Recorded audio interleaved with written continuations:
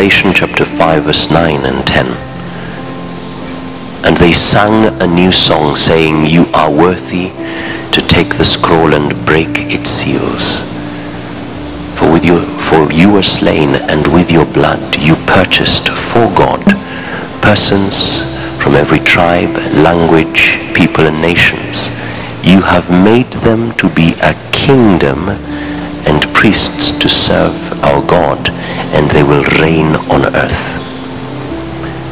The Bible there is basically telling you Jesus did not just die on the cross because he had to die, but his death was literally an opportunity for you to begin to reign on earth.